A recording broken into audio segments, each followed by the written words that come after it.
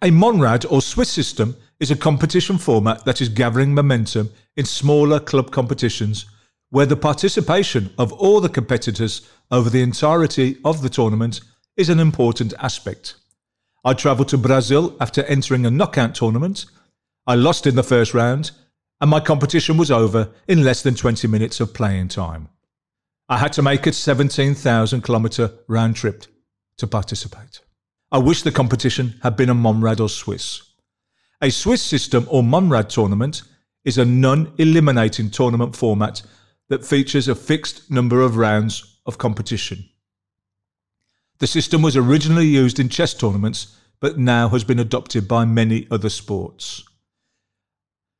I will give you one example, but there are other similar designs where players change numbers, but in principle all the different formats and designs are all based on the same principle. Unlike leagues or other competition formats where all pairings are known from the beginning of the competition, in a Swiss system, the match pairing for each round is only complete after the previous round has finalised, and the second round is completely dependent on the first round results. The Swiss system is used for competitions in which there are too many entrants for a full round robin or league, where everybody plays everybody, to be feasible, and eliminating any competitors before the end of the tournament is undesirable. So how does a Monrad work? The perfect Monrad or Swiss system will have 4, 8, 16, 32, 64, etc. in the first round. All games should be played under the same rules, for example the best of 5 and rally point in squash, and at the competition designated time and venue. All results must be given to the event organiser once the match has been completed, who will then transfer it onto the draw sheet. The winners and losers of the first round all move into the second round into certain positions. The positions are predetermined and related to the outcome of the game. The process continues on through all the rounds. In the final round, the top 2 players in the draw will be playing off for first place, the next 2 players for third, the next 2 for fifth, etc. So let's have a quick look at a Monrad in action. This Monrad has 8 quite famous participants. That means all players will play 3 matches. If it were 16, they would play 4. If it were 32 in the first round, they would play 5, etc. The first round matches are as follows, and there is no seeding in this event. Naomi Tokyo plays Shaquille Oatmeal in match 1.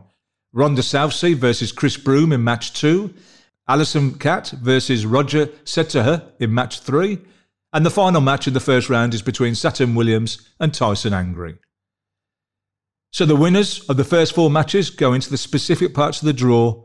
These are the top 4 positions. The losers will populate the lower half of round 2 in the draw. So these are the results. Naomi Tokyo beat Shaquille Oatmeal. Chris Broome beat Rhonda Southsea. Roger Setaher beat Alison Cat. And Saturn Williams overcame Tyson Angry.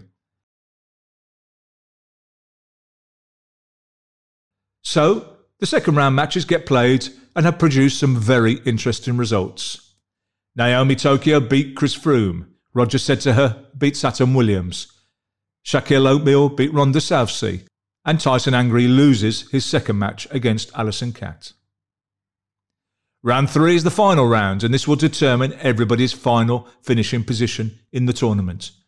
Naomi Tokyo will play Roger Setaher in a mouth-watering match for first place.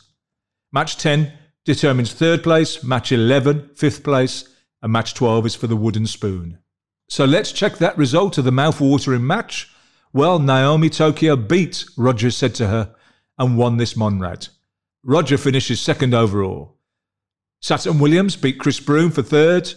Shaquille Oatmeal finishes the competition strong and is fifth. Rhonda Southsea unfortunately loses her final match against Tyson Angry, and even though she has lost all 3 of her Monrad matches, she does at least win the wooden spoon. So let me tell you about some of the practicalities of the Monrad competition. Unlike some tournaments who don't need an organiser and administration, the Monrad or Swiss competition needs a competition organiser. There is potential for things to go wrong in the draw, and someone fully understanding of the process should complete the results sheet.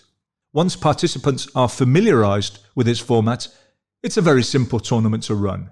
However, be ready for many questions beforehand from those unfamiliar or new to it.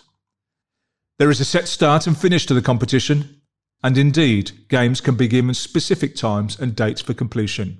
Be very careful of the scheduling. Remember, your participants are human and need rest. Some games might finish early, and you can bring forward a match if both participants are ready and happy to play. The first round matches and their participants and timings of those matches can be communicated in advance, but after that, there is no way of guaranteeing the participants' next two matches.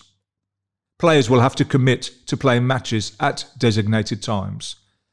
As I said before, the significant benefit of this tournament is that it is non-eliminating. All players will have a set number of games and have a final position to play for. Because of this, it is a great tournament for everybody involved. The participants, the spectators, the media, the organisers, everybody. You can schedule the final matches and ensure that all of the stakeholders in the tournament are aware of the timings, especially the final. Unlike a league or round robin, if you have lost your first game, then you are unable to win the competition.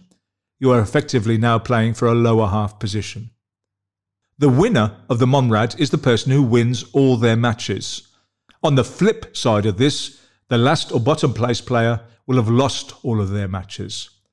Another inherent benefit of the format of this tournament is that the players in the later rounds should play players or teams of more equal abilities. In the second round matches, winners play winners and losers play losers. When initially setting up the Monrad, players' names can be randomly entered into the first round, or a seeding process can be used to prevent the better players meeting early in the tournament. Once the tournament has started, new players cannot normally be entered. Anyone injured or unable to play really messes up the draw. Maybe they could be replaced by somebody to keep the shape of the competition, but the recent Monrad squash tournament I entered saw the later games significantly affected by injuries and fatigue to players. So that's about it for the Monrad. Why not give it a go and organise one for yourself? Let me know how you got on in the comments below. Check out all of my other films about sports competition formats. Just one last thing for me to say is that if you have enjoyed this film, please give it a like and also subscribe because it really helps the channel.